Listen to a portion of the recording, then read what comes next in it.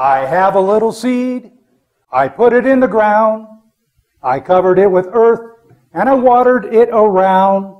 Up comes the stem, and out come the leaves, and up pops the flower that comes from the seed. Flowers come in many colors from all around the world. Flowers give good feelings to all the boys and girls. Now that's something you've probably never expected at Liberty on the Rocks Flatirons. Somebody's singing, and many of you are probably thinking, has Beck flipped his lid? Or we are in Colorado. Did I inhale? Let me assure you, I did not inhale. I did not go off the deep end. But that little song I wrote almost 25 years ago for a program called Growing Up with Flowers, teaching children about my industry, the flower business. And it was really cool because a group of us got together. We were known as the Young Executives of WFSA, the Wholesale Florist and Floral Suppliers Association of America. And if you say that fast 3 times, it comes out as WFSA. I love it. Nothing to do with animals. But we were given a budget of 0 to come up with a program to help influence young people and teach them about the beauty of our industry. And what's really cool about it is we would go in and do presentations to all grades. I like the little kids from preschool, elementary, first grade, and teach them about the beauty of our industry. And I would sing that little song, and then we'd give them some bud vases and pass around some flowers, then make an arrangement. And the idea was if we could get a positive first impression of flowers to children, little boys who went to their first, I say little, young men who went to their first dance would not be afraid to buy a corsage or boutonniere for their date that day. Or perhaps, as most of us as kids, when Dad bought Mom flowers, what would happen? Don't touch those flowers. Or Grandma or Grandpa passed away. And we all know the beauty of flowers. They soften the hardness of a funeral. But it kind of sends a wrong message to a little kid associating death and flowers.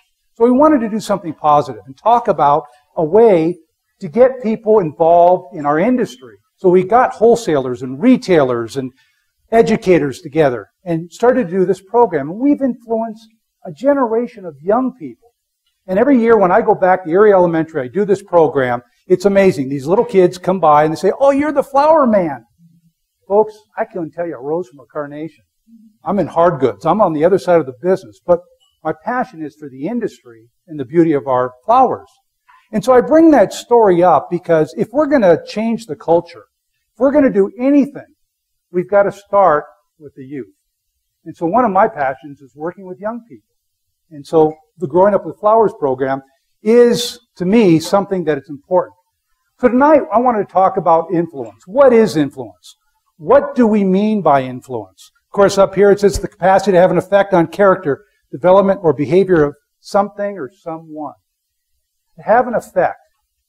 So how many of you have ever had any influence on anybody? Kids? Okay. Have you ever been on a sports team or coached with kids? Had influence, right? So tonight I want to give you a little roadmap of where I'm going to take you. I'm not anything special. All of us have had experiences, and I want to talk about some of my experiences with people and with personalities, with political and public policies, kind of the roadmap that I set out. And you'll have a couple of key takeaways. One is going to be a structure that you can implement right when you leave here. And it's a very simple structure. I've taught many Toastmasters over the year. But then we're also going to give you a public policy advocacy structure as well. Because one of the biggest bugaboos I have every time I come to one of these wonderful events and listen to people talk is that we don't take action. We hear some great speakers, but what do we do about it? And so one of the things I'm going to challenge you tonight with is taking what I'm going to present and do something with it. One thing. So let's start off with the mind. To me, you got to start off with your head. And one of my gurus, Jeffrey Gitomer, who wrote the Little Red Book of Sales and the Sales Bible and the Little Yellow Book of Yes Attitude, talks about you control the most important thing, your mind, in selling.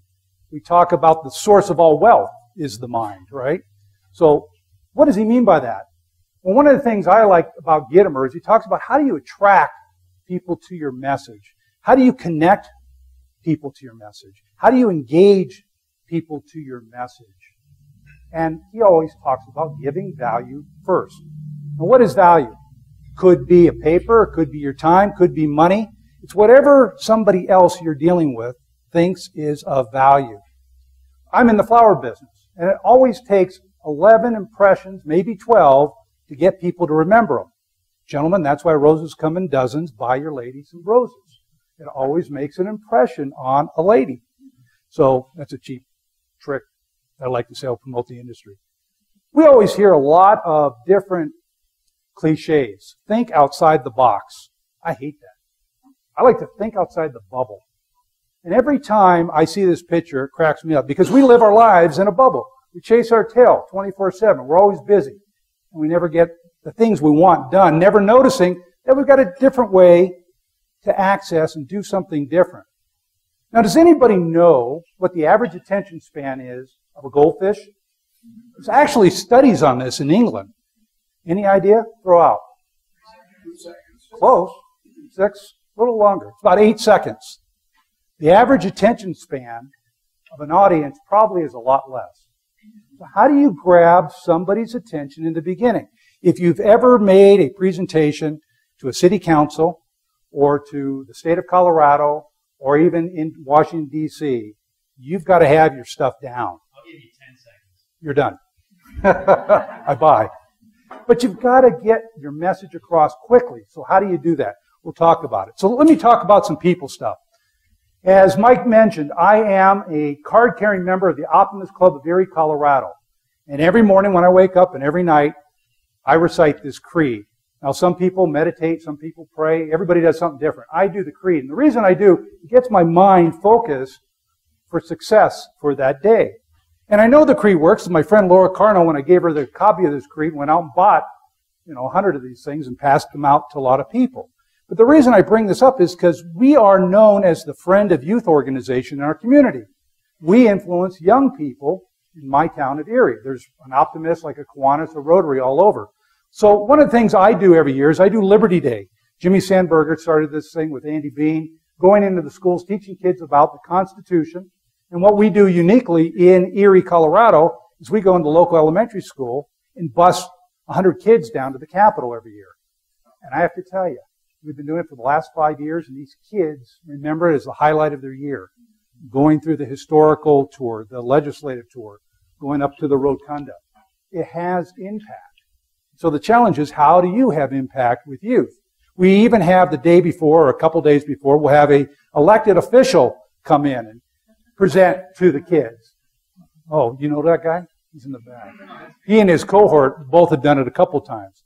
But what's amazing here is the kids get to hear about local government, state government, and federal government. What's the difference? How the government impacts their lives. We hand them a constitution, and inside this constitution are 24 questions. So they go up to their legislators and say, how old do you have to be a president of the United States?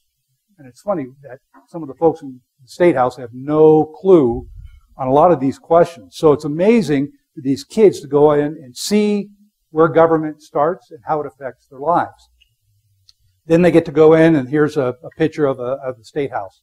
So the Optimist Club, for me, is a way to influence young people, to get young people to see the fabric of the community, just like Kiwanis or Rotary or any of those organizations that used to be prevalent throughout America. And now with the government stepping in with so many programs, you don't have as many people in these service clubs. So that's one opportunity to have influence. The next one is personal. So a couple years ago, I got tired of fighting on Facebook. How many of you have ever won a battle on Facebook by show of hands? One. Tim, I know. Russ. Okay, maybe 3 or 4. Most of us look at it and go, really? Delete, right? Or we unfriend. So a couple years ago, I just decided to do something more visual. I'll have some written things, but to me, what people are attracted to are what I put on my Facebook posts, usually on Sunday, when all the honeydews are done and my beautiful bride lets me sit there with a bourbon and a cigar and a great book. And I'll sit there, you go, and Dave comes over every once in a while for one of those. And what's really cool about it is it's attracted friends from all over. I grew up in Southern California, very liberal household. We voted Democrat for years, just the way it was. I mean, I grew up in a Jewish household, and that's what you did. You went with the herd. Well, my friends who are still in Southern California, when I went back to my 40th reunion, they kept mentioning to me, I love your posts because they're not argumentative. Oh, by the way, how was that cigar? Or how was that bourbon? Or how was that book? And I've sent books to folks. And so I've got the visual or the written there, but the written word doesn't have as much impact as the visual, especially in social media. So how are you impacting your sphere of influence, your family, your friends, your coworkers with imagery? And there's just a series of ones. The Constitution and Declaration I put out there every year. This one on Guy Benson and Mary Catherine Ham. I know it works because I've had people replicate it. This is Amber Clay, and she started doing it with her friends. Ooh, that looks good. Can I have some? Yeah, awesome. So political. Now, I'm very active in the Boulder County Republicans. I have for several years. I was a former vice chair. I do their breakfast meeting once a month. And in Erie, Colorado, we have what's called a fracking problem, supposedly. DeAndrea knows. And we always are getting hammered by the noisy few. And I got tired of it, so I went down to the town meeting that they were going to put a moratorium on fracking in Erie. Well, as I walked up, I happened to be the earliest one there. They said from Colorado had 300 signatures from citizens of Erie.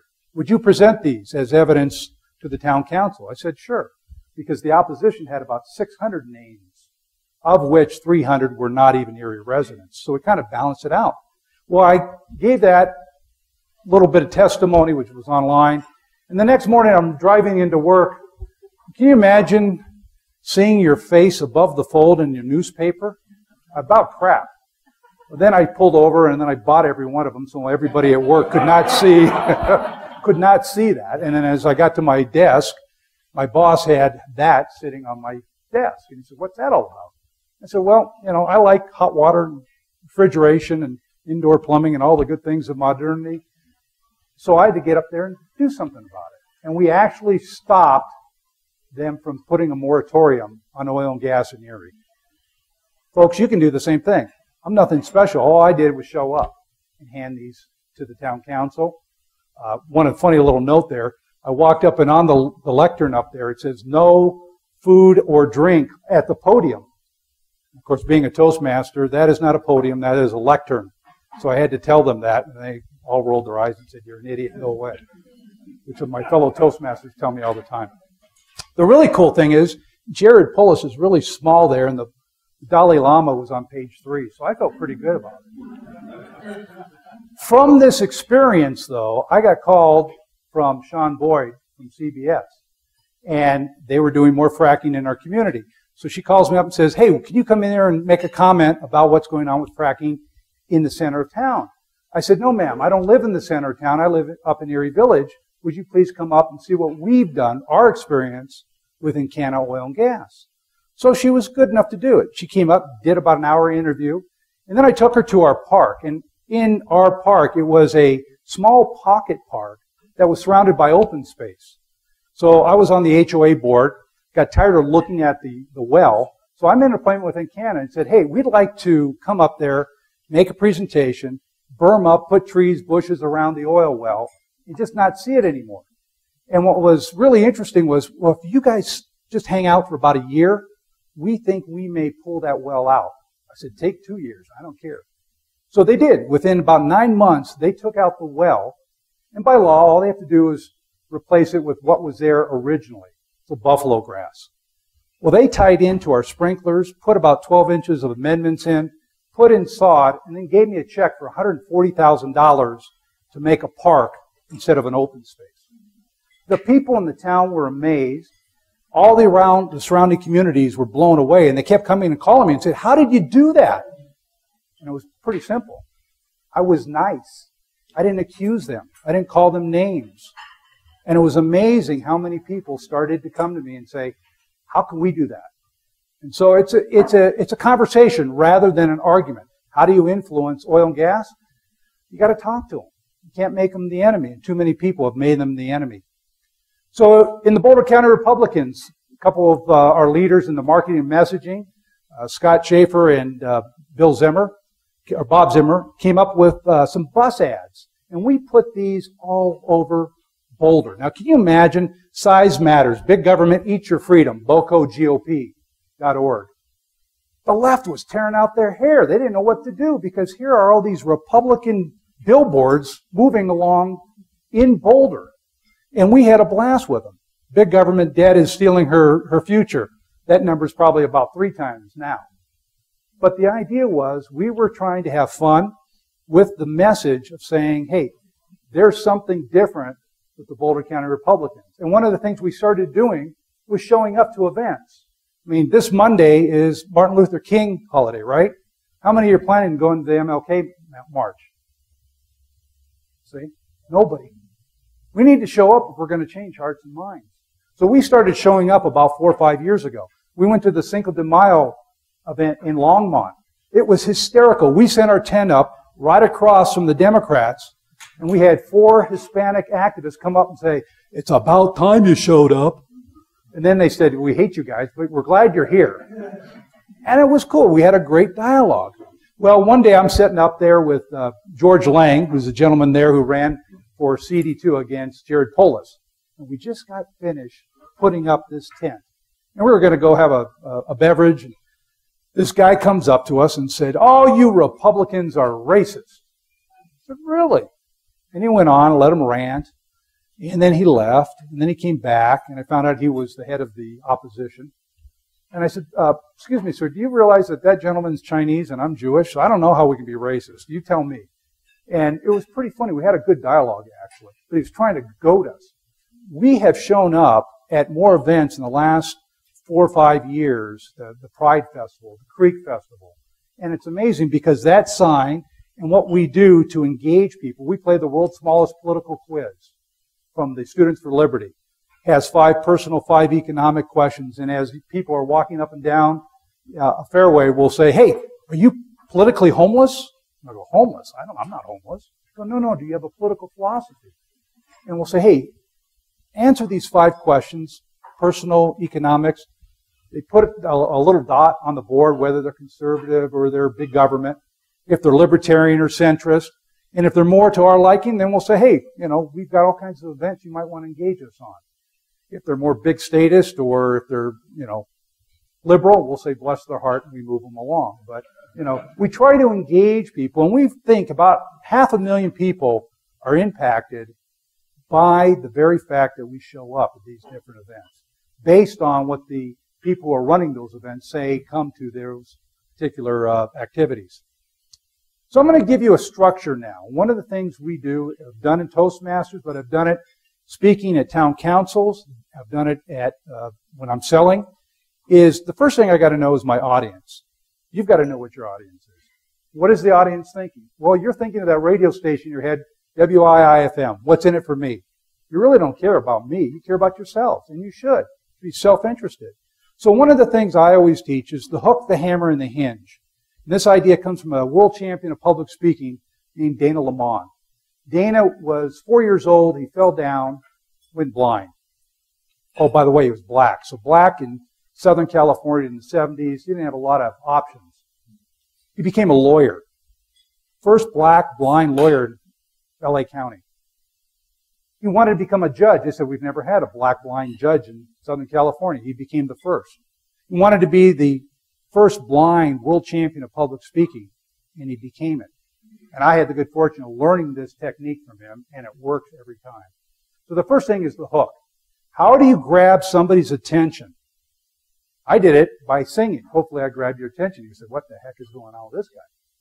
But you do it with a question or a statement or a quote to grab somebody's attention. So for instance, if I'm talking to some people that are, let's say, liberal or middle of the road, I might say something like this. The 22nd and 24th president, Grover Cleveland, was a great American president. He was a bourbon Democrat. He was the last conservative Democrat to serve in office. Believed in free silver. Today, we would say he was probably a Republican, dare I say. This is Grover Cleveland. Now, do you want to hear more? Is there an opportunity to go, that's interesting, I've never heard that before. I'm trying to engage people with an idea that they've not heard. The next part is the hammer. You want to transition to make a point and tell a story. To make a point, tell a story, make a point, and tell a story. Stories bless you, we're hardwired for stories. And if you can get people at the heart first, you might get them at the head. But you got to start here. So what I always suggest to people is come a little closer, get a little more involved, and find out how you can get that balance between head and heart. You got to make them think, but you also got to make them feel. How do you do that balance? Stories do it. They've been doing it in every culture, in every group of people for eons. So transition from the hook to the hammer to the hinge. What's the hinge? It's like the hinge of the gate. What's your call to action?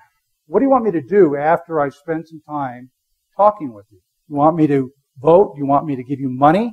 You want me to write an op-ed? How many of you have written an op-ed last year at all? 1, 2, 3, 4, 5, 6, 7, 8, 9. What's that? Not Facebook, doesn't count. Newspaper, old school. So that's pretty good. Just think if everybody in this room one time a year wrote an op-ed, how powerful that could be. Whether it's for an issue, or in this case, I just wrote, thank you to Erie. When we did the town fair, it was awesome because people came by and waved with all 5 fingers.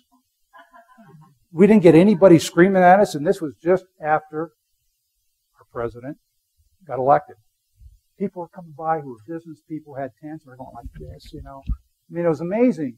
So we show up, then we write about it, and we get a response. And I've got a lot of positive response on this. So now let me switch to public policy. And one of the things I do in my business is I've been active in a variety of industry organizations.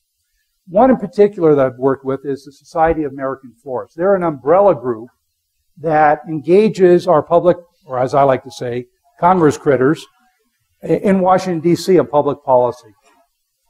This group is made up of wholesalers, growers, retailers, my friend Sandy from Lafayette Florist, and my business. A lot of people don't know what I do. I enhance people's lives with color. Oh, translation. I sell spray paint in the flower business. And our office is in Boulder, Colorado.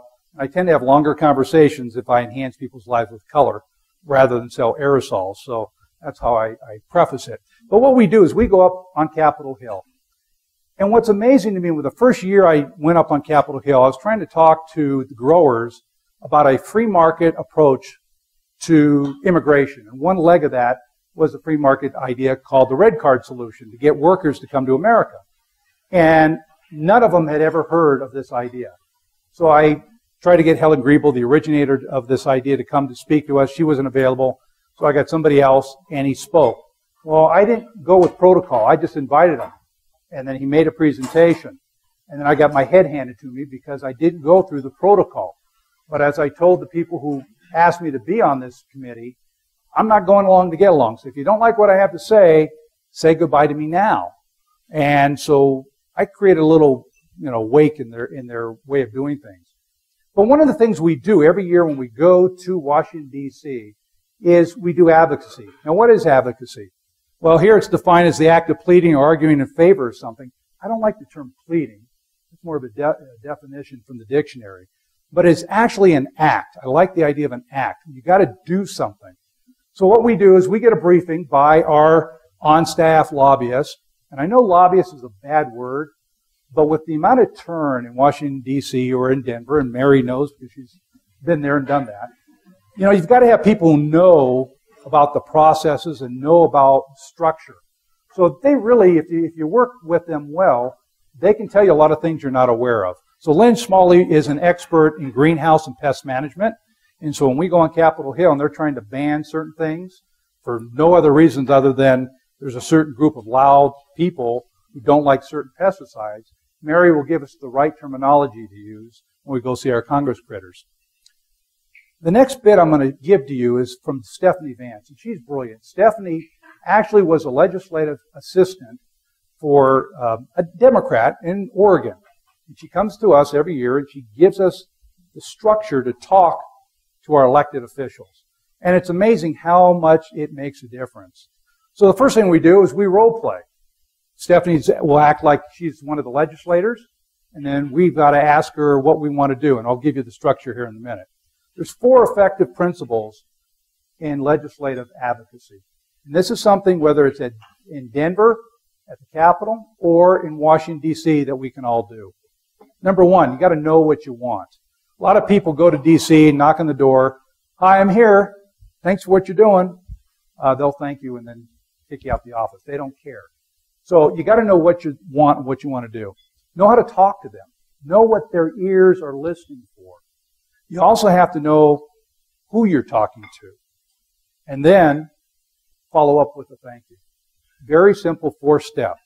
And as one of the world champions of public speaking has said, repetition plus restatement gets people to remember. So I'm going to repeat this in a different way. The first thing you got to ask for is your ask. What do you want? So for the last 10 years prior to the tax change, we were going up on the Hill and asking them to repeal the death tax. Finally, they've repealed it. But it took a long time. D.C. takes a lot longer. Denver is a little easier. Your local municipality, you go shopping with those people. So your ask is important. How many of you ever taken out your local trustee or town councilor to the coffee? Anybody besides me? I know DeAndrea. Why not? Does Mike count? Mike counts. Okay. He's here in Broomfield, right? You can buy him a beer or let him buy his own beer. But, we need to engage these people. We elected them and then we walk away. We don't challenge them and say, why are you doing this? Why do we have a sustainability committee? Why do we have open space and parks that we can't use? It makes no sense. So we've got to challenge them. We've got to have that ask. Next, you want to know something specific that you want them to do. Repeal the death tax. And then you've got to ask them either to introduce legislation or co-sponsor. And it's important to know what their position is on those different structures. Do you want them to vote for or against a bill? Do you want them to work on your behalf, or do you want to work with another coalition? So the policymakers and their staff are key. A lot of times we don't even meet with a legislator or senator. We'll meet with their assistant. And I've got to tell you, Washington, D.C. is run by 20-somethings. They're not little kids. They're not unimportant. They've got the ear of the senator or the legislator. So you've got to be respectful of them, even though they may be just right out of college. These kids are sharp. They would not be in those positions if they weren't. And even here down at the State House. So you've got to know who you're going to be speaking to. So there's a questionnaire we usually fill out and do a little homework before we go to D.C. I do it here in Denver as well. There's 6 key questions you've got to ask yourself and ask them about what their business is down at the Capitol. Number 1, what issues do the policy maker care about? And you can go online and see what they're all about. What's their record on the issue? How have they voted? What committees or subcommittees are they on? Is there a mismatch? You've got to make sure you're going to the right committee that they're on as opposed to something that they're not on. Where are they on the seniority scale? Are they new? Have they been there a while? What party are they? Are they, this dice, or are they libertarian? Or they're like me, the cocktail party. That's my favorite party. Do they have a staff in Denver? Or do they have a staff in D.C.? I'm sure they do. But who on the staff do you need to talk to? If you're going to work locally, you may want to work with a caseworker first. If you have a Veterans Affairs issue, local is probably better. Doesn't do much unless it's really an issue that the D.C. can do. You have schedulers, field representatives, and then the office director. In D.C., it's a little bit different. You've got the legislative assistant, again, a scheduler, press secretary, and chief of staff. And we've had the good fortune of meeting with all these folks at different times when we've gone there. But a lot of times, things get backed up. A senator or legislator may be on the floor, and they don't have any room. It's backed up. All their offices are full. Other people, other committees are there. And so a lot of times we've met in the hallway, and you've got 5 minutes, and you've got to make your ask. And you better do it, because otherwise you'll get another chance. So one of the things we do is we use a spit rule. No, not that kind of spit. Like a spit on a lamp. Be specific. I want to repeal the death tax. Then you've got to make sure that they know that it's personal. What's your story? When we were talking about repealing a portion of the Obamacare mandate on the minimum hours, they said 35 hours was the minimum for full time. Okay? In the floral business, If you're working in a greenhouse, half time is probably 70 hours, especially when you're harvesting. Wendy knows that. She worked hard on growing before. There was a woman who worked at Tagawa Greenhouses who had a great story. 75 years old, wanted to go to half-time, which to her was about 55, 60 hours a week. And we relayed this story to several of our Congress critters, and they used it on the House floor. So it does have impact on when you tell your story. Be informative. Tell them who you are, what you do, and how your business is impacted by what they say and what they do in their legislation. Be trustworthy. Don't lie. Don't make up stories. Tell them how it is, and then you'll be able to come back to them with this message formula. And this is probably the most important thing that I learned from Stephanie Vance that we've used over and over again, and it works like a charm. It works in Denver. It works in D.C. Hello, my name is Bradley Beck. The most important word, I'm a constituent, and I'm from Erie, Colorado. Constituent will get you an ear. That's huge because you put them into office. Or maybe you did put them in office, but you're still a constituent. I'm here to talk about, let's say, death taxes or taxes in general.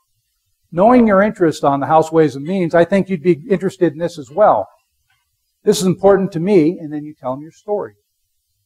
And then you come in. That's why I hope you'll either vote for or against, co-sponsor, and I like to follow up. Who in your office is the person I should be in touch with? That's huge. And then here are some tips. Volume does not equate to getting anything done. I know people that will send something once a week. They're not going to pay any more attention. They're busy.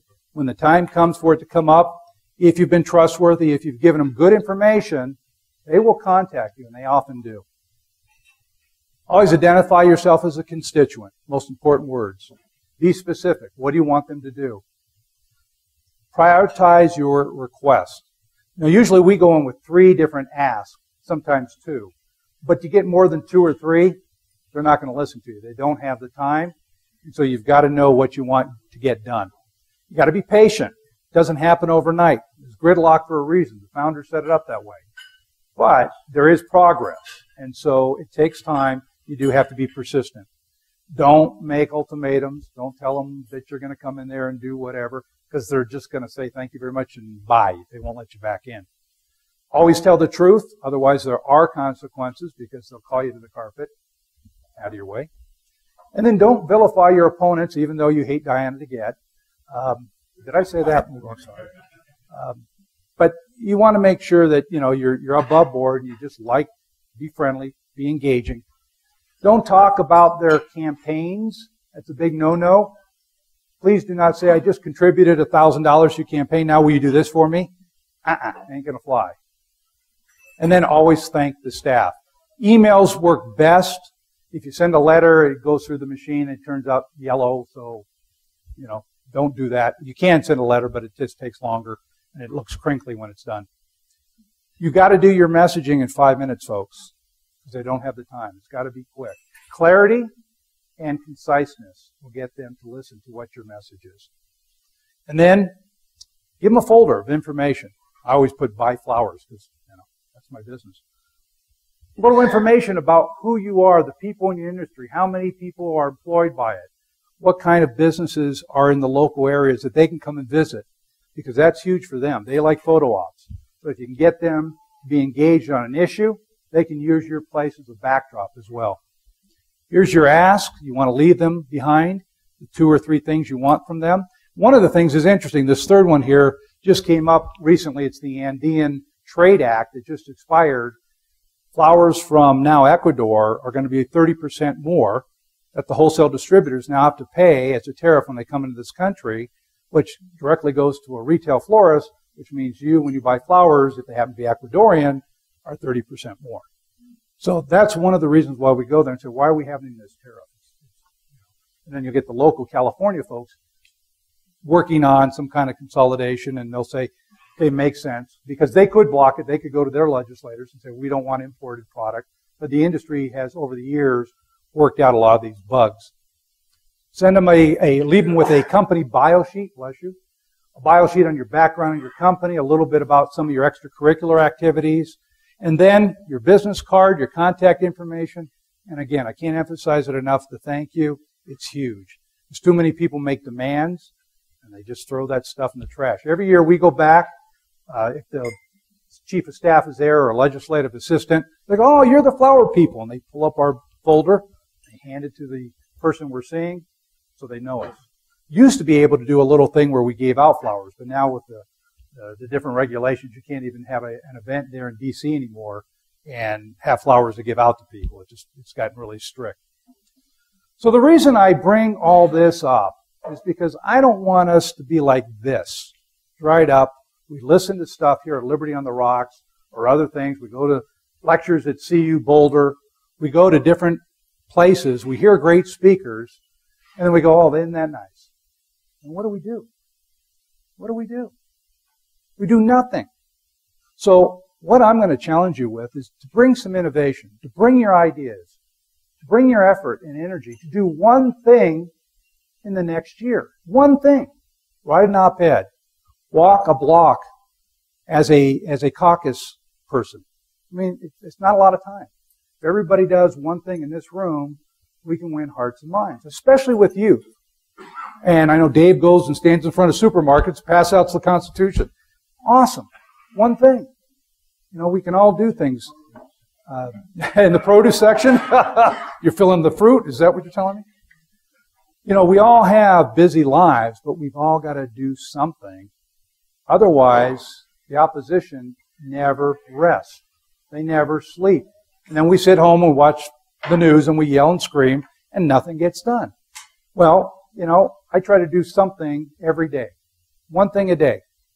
Now, my wife lets me do that, and I know most of you are married and you got significant others and, you got lives. But I try to do something every day. So here's what I like to do. I love baseball. Great quote by the great Yogi Berra.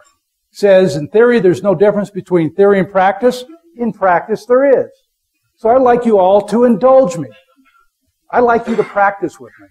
So I'm going to ask you all to stand up. All stand up. I know you've been sitting there listening to me kind of stretch. Stand up. I'm going to teach you that little flower song I started with. You're all going to try it. You don't even have to sing. You can just say the words. Okay, here we go. I have a little seed. I put it in the ground. I covered it with earth. And I watered it around. Up comes the stem. Out come the leaves. Up pops the flower. That comes from the seed. I hope I've planted a seed in your mind. But more importantly, you all stood up. Under your seats is something. You got to reach kind of in the middle. If you reach under your seat, there's something there. What's there, Russ? Fiat currency! Fiat currency. You've been bribed. Now there's a buck. The reason I put a buck there under your seat is every once in a while, you got to get off our ass to make a buck or do something.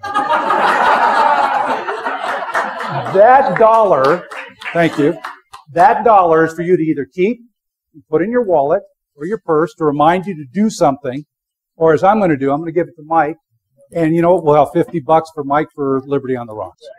My name's Bradley Beck. Thank you very much. I'll be answering questions.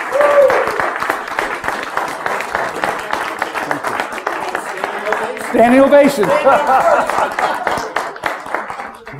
Bravo. Questions? Got questions for Brad. Thank you. David. It's not really a question, Brad. I mean, wonderful speech, very inspiring.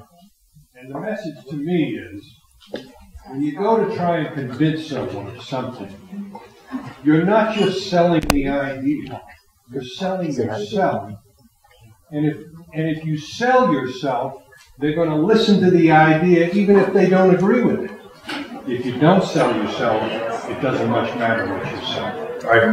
And you got to have fun with it, too. I mean, when I was working with Don Beasley for House District 33, we had some funny stories. We were walking in one neighborhood one day, and these two women were walking with their babies on their shoulders. And as habit was, I'd always say, hey, this is Don. He's running for House District 33. And the ladies looked at us and said, we thought the election was the other day. We said, no, that was the primary. And one looked at the other and said, you mean there's more?